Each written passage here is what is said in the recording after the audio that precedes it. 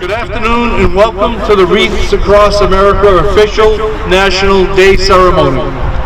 My name is Paul Schleicher. I'm a member of the St. Mary's Knights of Columbus and I'm honored to be the Master of Ceremonies. Thank you for joining us here today as we celebrate the mission to remember the fallen, honor those that serve and their families, and teach the next generation the value of freedom. This year, please be aware of the spacing around you and respectful of those that choose to wear a mask for their protection. This is another example of the freedom we have to make choices. We ask that to start the event, you all please join with me in a moment of silence to remember the fallen, the prisoners of war, those missing in action, and honor those who have served and are serving this great nation's armed services.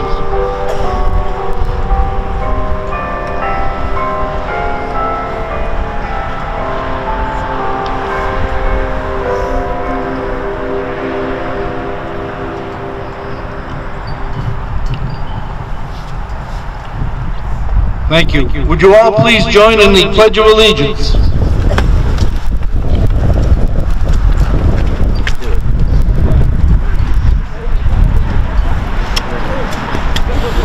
Pledge allegiance to the flag of the United States of America,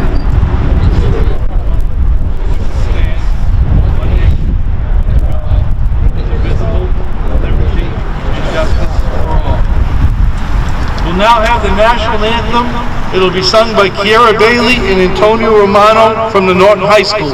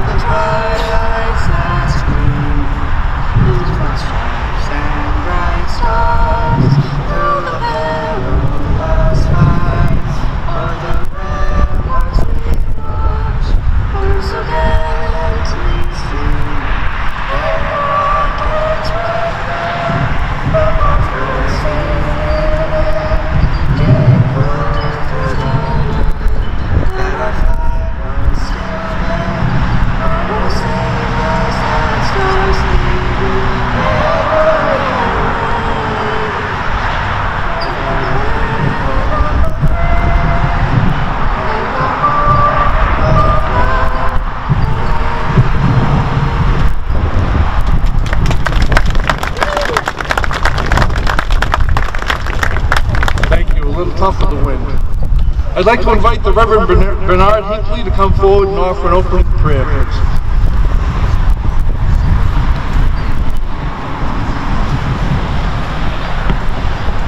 Let us gather and take a moment to first be in silence to offer the prayers of our hearts, the prayers of thanksgiving, the prayers of remembrance, and the prayers of hope. So let us begin in a moment of silence.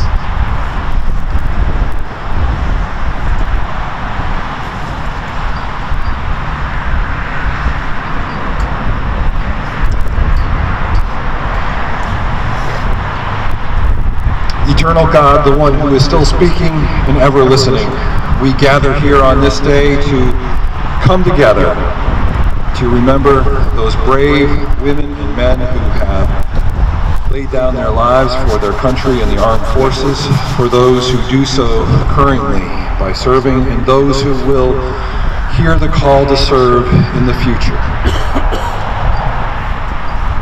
May we honor their sacrifice in the way that we treat and talk to one another.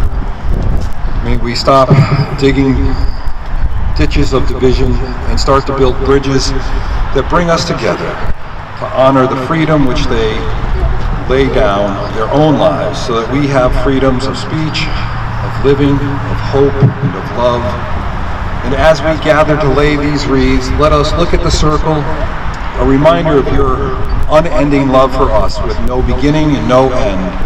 And so may the circle of love which you entrust to us, given through their sacrifice, may we honor it this day and every day, especially in this holiday season, as we gather and wait in anticipation for the Prince of Peace, in whose name I pray.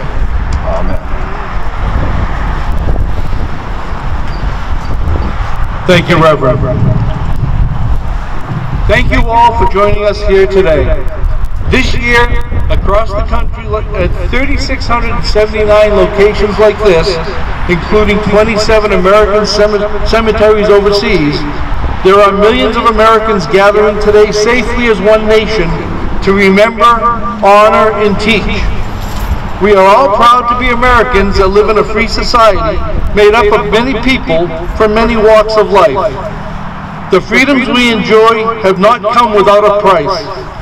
Lying here around us and in cemeteries throughout this nation are men and women who gave their lives so that we can live in freedom and without fear. We can worship as we see fit. We can raise our children to believe as we do. We are free to vote for the leaders of our choosing, and we have the right to succeed and the right to fail in whatever endeavors we wish to pursue. The United States of America was founded on the ideals of freedom, justice, and equality. Our nation stands as a shining beacon of liberty and freedom to the world. We thank those who gave their lives to keep us free and shall not forget you. We shall remember. Today, more than ever, we reflect on our nation's veterans and active duty service members who have had and continue to fight to protect the innocent and oppressed.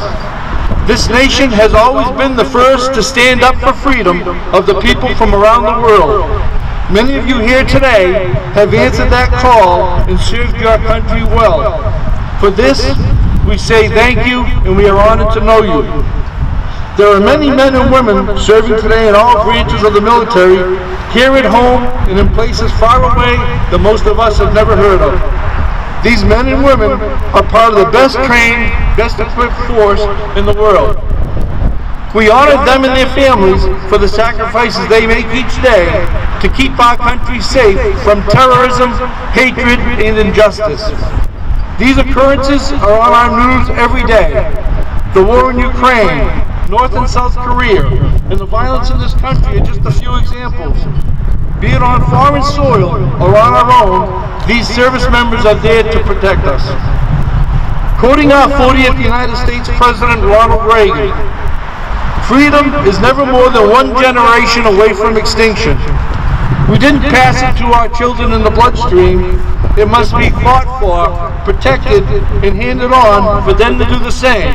Or one day we will spend our sunset years telling our children and our children's children what it was once like in the United States where men were free."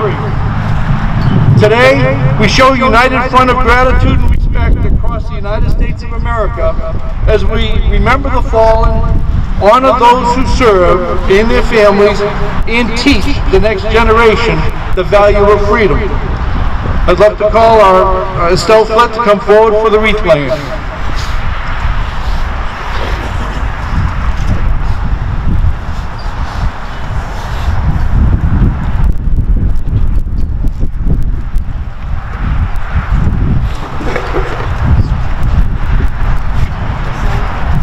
Good morning. My name is Estelle Flett, and I'm the Veteran Service Officer for the town of Norton. At this time, I will call up a veteran to place a wreath for each branch of the service. They'll be escorted by the Knights of Columbus. Now, Major Joshua Lee, currently serving in the Air National Guard, who served in Iraq and Afghanistan, will present a remembrance wreath in memory of those who served and are serving in the United States Air Force.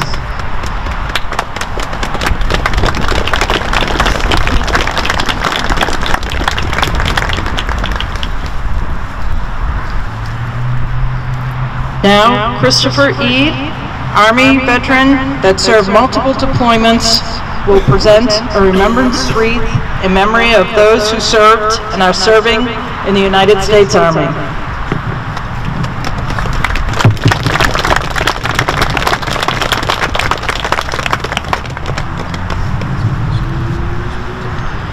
Now, Bob Briscoe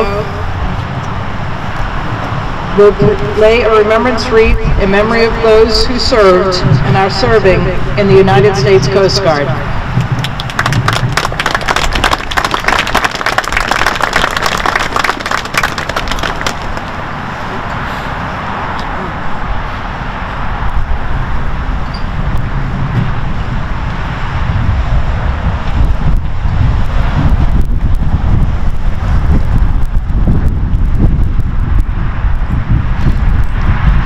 Now, Margot Walsh, Gold Star spouse, her husband James Walsh served with the United States Army in Vietnam, will present a remembrance wreath in memory of those who served and are serving in the United States Merchant Marines.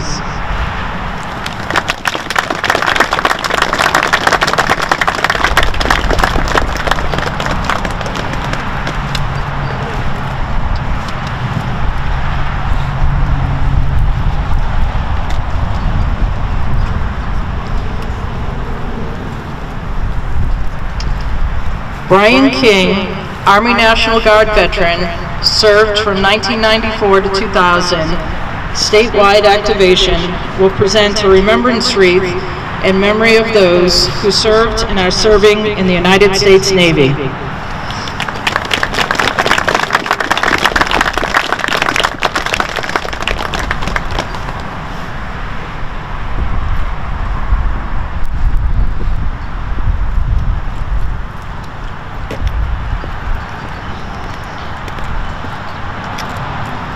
William Wilson, Navy veteran, will present a remembrance wreath in memory of those who served and are serving in the United States Space Force.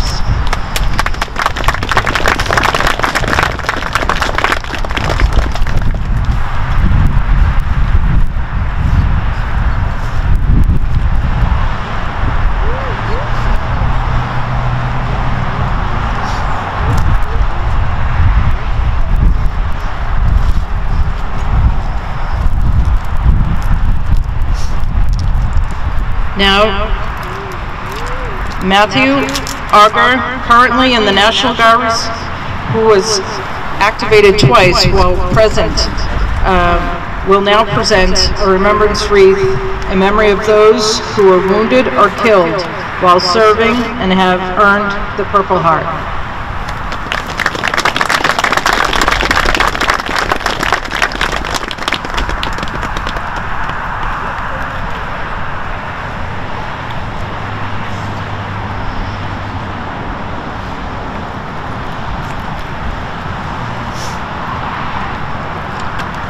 Brian O'Sullivan, Marine veteran, will present a remembrance wreath in memory of those who served and are serving in the United States Marines.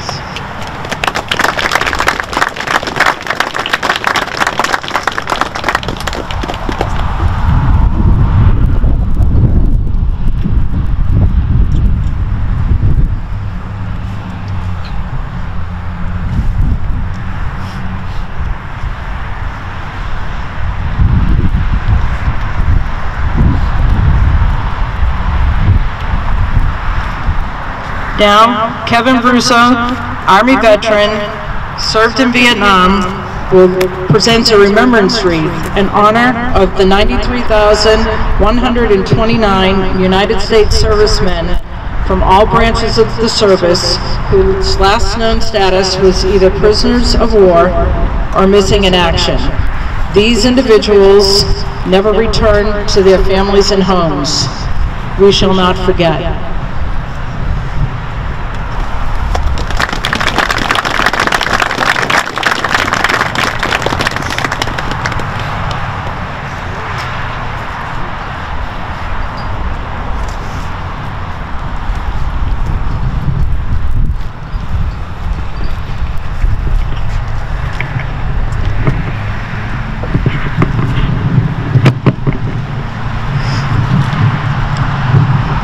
We encourage every volunteer here today who places a wreath on a veteran's grave to say that veteran's name aloud and take a moment to thank them for their service to this country. It's a small act that goes a long way towards keeping the memory of our veterans alive. Remember, we are not here today to decorate the graves. We are here to remember not their deaths, but their lives.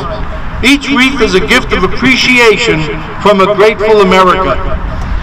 These live balsam fir wreaths symbolize our honor to those who have served and are serving in the armed forces of our great nation, and to their families who endure sacrifices on our behalf every day. To our children, we want you to understand that the freedoms you enjoy today have not been free, but have come at a cost that someday you or someone you know may have to pay. As a nation standing together, we can defeat terrorism, hatred, and injustice. Thanks to our veterans, we have the freedom to do just that. I'd like to thank my brother Knights of Columbus for assisting us here today. State Senator Paul Feeney was unable to be here today. However, he was in attendance at the first Wreaths Across America State House ceremony this past Monday. He always supports the town of Norton, and we truly appreciate him. At this time, I'd like to recognize some of the dignitaries that are joining us here today. Representative Jay Barrows and Steve Howard.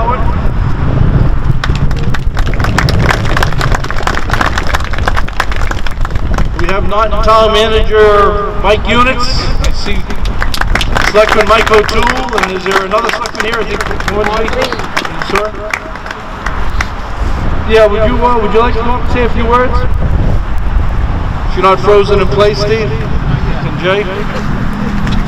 Thank you very much. I'm truly amazed at the number of people here today. Given the weather, the cold, right before Christmas, I know many of you have many errands to do, and yet you found time to come to the cemetery to pay your respects and participate in this wonderful event. There's a quote that I tend to always go back to. It's almost 250 years old. It was a quote by our first president, Washington, and I'll read it to you, and I think it's so apropos to what we're doing here today. The willingness with which our young people are likely to serve in any war, no matter how justified, shall be directly proportional to how they perceive the veterans of earlier wars were treated and appreciated by their nation. And I think we're here today to show that we are appreciative, we will be appreciative, and we will continue to be appreciative. So thank you again for allowing me this honor to speak to you this morning. Well, good afternoon, State Representative Jay Barrows, and it is honestly an honor and privilege to be here today with all of you and to see all of you here. I remember when Wreaths Across America started many years ago, and it has grown and grown and grown, and we've seen it go throughout the whole country and overseas as well. It's a true testament to Norton as a community, as people who pay respect to those that are serving and those that have served and those that have made the ultimate sacrifice. So again, thank you for being here. I look forward to putting a wreath down on one of the graves. And again, they say you die twice. Once when you stop breathing, and once when people no longer mention your name. And we're here to remember those that served and served valiantly for this country. So thank you for coming out, and God bless and Merry Christmas. Thank you, Reps. Town Manager Mike and the Selectman want to come up and say a few words?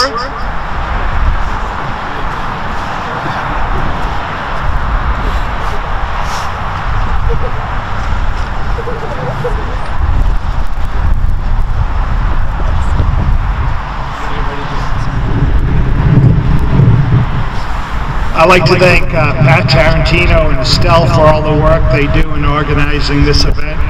And I think this is the largest turnout I've seen here, and thank you to everyone that's come out. And as I stand here in the cold air thinking about this sacrifice that you're making today, how tiny that is. You know, this date would have been was the second day of the Battle of the Bulge back in 1944. and I can only imagine what those men were going through in that cold snow of Bastogne. And so I appreciate everyone remembering those that served us, and those of you that are here that served. We truly appreciate your sacrifice. Thank you.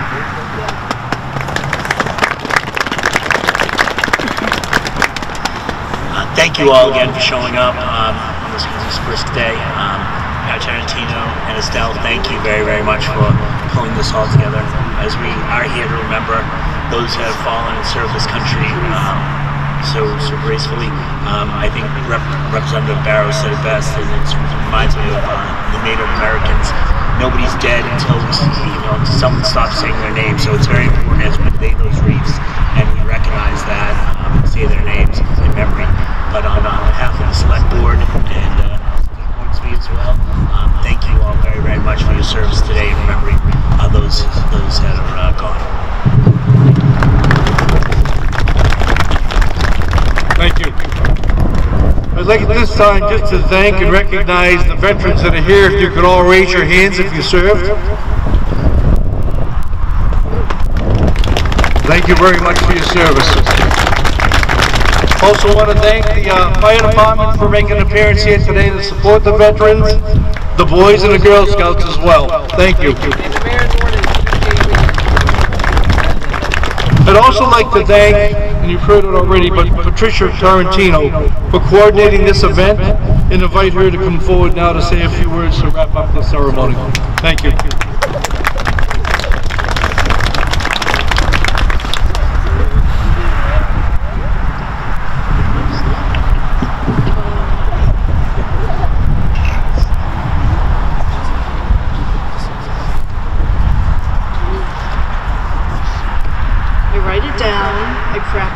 And then I don't use it every year. Thank you all for coming. This is Norton's 4th year, and we really work all year to get to this point. But I would hasten to think what it would take to lay almost 700 wreaths down all by ourselves. I'm proud to say that once again we're laying a wreath on every veteran's grave. Thank you to the citizens in town that donated time and money, our businesses in town, our organizations in town, this is a community effort. And the American flags that you see all around town, those flags help support our wreaths as well, and it just warms my heart every time I see one. It's great. My committee is wonderful. We could always use more people. Please let me know. This year, I had the privilege of going to the United States Cemetery in Normandy.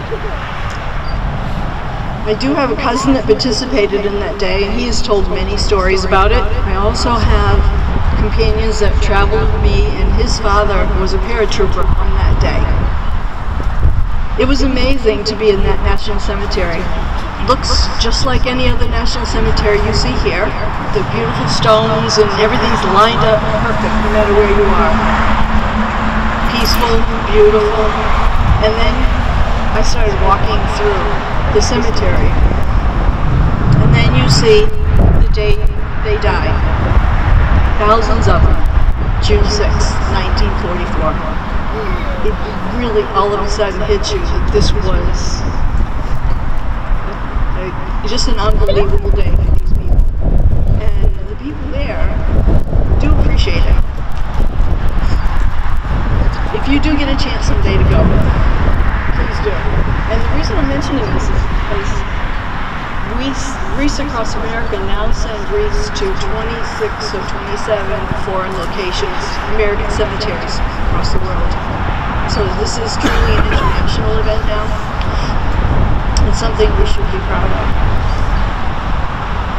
And what I want to impress today is that everyone here, that every stone tells a story of an individual's life and commitment to this country. Your involvement is allowing a family the peace of mind to know that they will be honored and they're loved and they're not forgotten. And this was the whole mission of Wreaths Across America, to remember to honor those who serve today, and to teach our children. And those of you who are here with your children, thank you so much. That's the hardest piece for us to wrap our heads around, is how do we teach the children? But by bringing them here, you're showing them something that's really, truly priceless. You're going to want to hold. Where's the karaoke? If you come across a Star of David on any of the veterans' graves, we ask that this year you do not put a wreath there. Instead, do say their name out loud. Do thank them for the service. Do take a moment, and then go on to another one. Also, this is not a contest. It's not about how fast you can put the wreath down or how many you can put down. Just to put one down, in my opinion, is an honor. Take the time to read this person's information and say their name out loud. I was going to mention about the not saying their name out loud, but 2 people have mentioned it already, so I'm going to do that. There will be some volunteers. The logistics of this today is the people who are staying here, there will be some volunteers at the shed. They will hand you a wreath or 2. If you are young and agile and want to get some exercise, head out to the furthest end of the cemetery and work your way back. If you signed up to volunteer online, I have your names and I have cemeteries assigned to you. We have the Center Cemetery, we also have Timothy Plains, and we have volunteers out there. So after the ceremony, if you want to come by, I can tell you where I hope that you will go. And please let me know if you're willing to donate any time throughout the year. Thank you for giving a few hours of your time today in this cold. Luckily, it stopped raining. And the Wreaths Across America Norton Committee wish you and your families a happy holiday season and a healthy new year. Now, to conclude the program, Officer Dennett will play his bagpipes and Mr. Williams will play taps. Thank you all.